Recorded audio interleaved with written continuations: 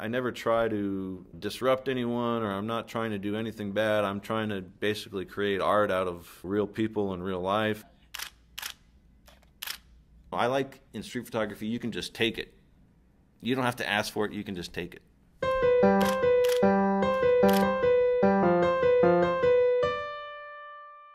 In the skyscraper canyons and alleyways of Chicago, Jason Martini practices street photography. It's an art form that's been around since the Eastman Kodak Company introduced the first portable camera in 1884. Shortly thereafter, there was some public backlash. Even then, people had privacy concerns. They worried about their photos appearing in newspaper print for all their neighbors to see. And now, more than 120 years later, people are pretty much concerned with the same thing. Instead of worrying about the newspaper reaching neighbors, we now worry about photos reaching across the globe through sites like Facebook, Google Street View, and even photo blogs. And with new technologies pushing boundaries, privacy continues to be a battle street photographers must fight. But those like Martini think the art of capturing a purely candid photo in a public place trumps any privacy concerns.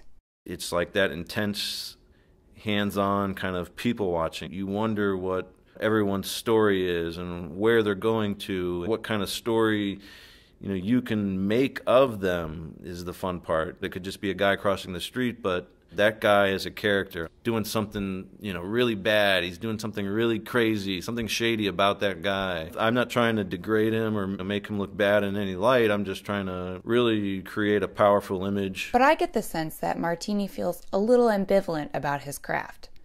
Like he's towing the line, coming close to crossing it, but not quite. He talks about his street shooting techniques with boyish excitement, but there's also a dose of sheepishness in his descriptions.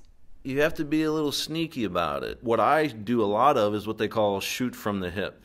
So shooting from the hip means shooting without looking through the viewfinder. Just as it sounds, from the hip, because sometimes the camera's at your hip or at your chest, and there's a million different ways you can be a little sly about taking photos. You gain sort of tricks.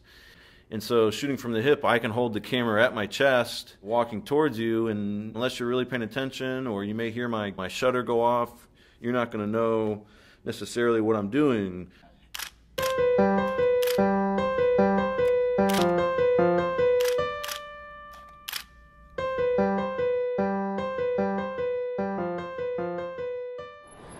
So we're walking down Monroe Street, headed towards State. The photographer is slowly looking around for interesting subjects to shoot, slowly turning, half an inch by half an inch, looking through his lens, looking outside of his lens, just searching for characters. He spots a man on the corner. He looks interesting. I would normally follow him for at least a block or two. He was kind of clueless. I mean, he didn't even look at me. I'm standing right next to him. He's got that awesome hat on. I'm a sucker for fedoras. A silhouette of a guy in a fedora is like awesome to me. I decided to talk to the people Martini is shooting. I wondered, do they see him? Do they care? We both spot a man waiting for a bus. Martini raises his camera, frames the man, and takes a few snaps. Then I approach and ask the man how he feels about it all. I think it's a problem today because of everybody's sense of risk and security and being identified and taken advantage of. If I were caught in some compromising situation, I would be very offended. We spot another good subject, a young woman in a hurry. Oh, I did.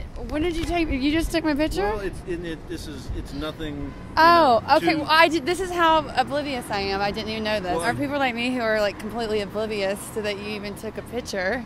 So, like, let's say tomorrow you went on some website and you saw a picture of yourself walking down the street. How would you feel? If it's a good picture, I would be really. I'd be like awesome. I'd email it to everyone. But if it's bad, I'd be like, oh crap.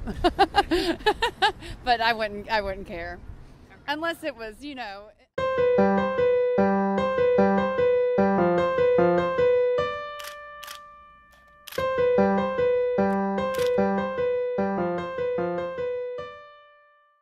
There's nothing illegal about taking photos of people in a public place.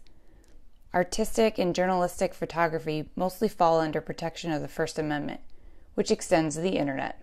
But protected by law or not, some people will always get upset. I had one guy said, "Hey, I see you clicking away there," and I said, "I'm not clicking away at anything." That's all I could say to him. Well, I clicked at him, yes. I wasn't clicking away, though. I wasn't just clicking. Yeah, I was clicking away at him. He got me.